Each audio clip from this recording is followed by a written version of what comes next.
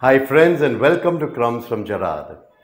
Today 3rd December, we celebrate the feast of Saint Francis Xavier.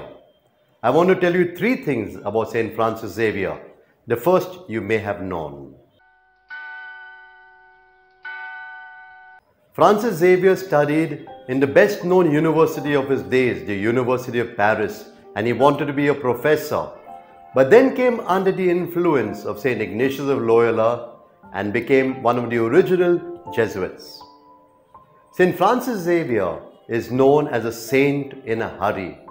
In the 10 years that he came into the missionary country, he worked in India, Japan and Moluccas, and he crisscrossed all over India in order to bring people to God. The kind of work that he does is truly adventurous. He first of all, of course, taught children in a simple way, ringing a bell, but he is known to have worked with the poorest of the poor, kissing lepers and embracing them. He is told to have dined with headhunters, and in difficult circumstances, in the heat and bitter cold, he worked.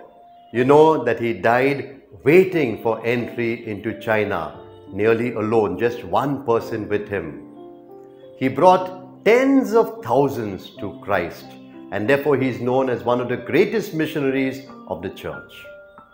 The second quality of his, and this I'm not sure whether you know, he was known for his cheerfulness. Let me share with you what different people had to say. Francis had a very cheerful face, and here you have one of the passengers who traveled with him from Lisbon to India. He always looked happy no matter what his sufferings and burdens.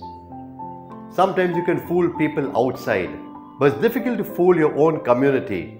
And so here's what a Jesuit who lived with him in Versailles had to say about him.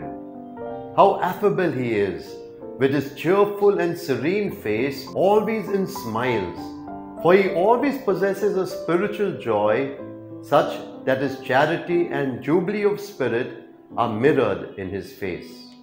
And the quality I like best of his is his tremendous love for his companions. You think of a man here who wants to win people for Christ, crisscrossing India tirelessly, but his sensitive love and tender love that he had his companions. He tells them that he misses them so much that every day he thinks about them. And then he did something very interesting. He cut off their names from the letters and carried them around his neck on a chain. That much he missed them, that much he loved them. My dear friends, let us pray that we can have that kind of spirit of Saint Francis Xavier, one who witnessed to Christ not just by his words, but by the tender, cheerful face that he had and the tremendous love for people who lived with him. And may Almighty God bless you, the Father, Son and Holy Spirit. Have a wonderful day with Jesus.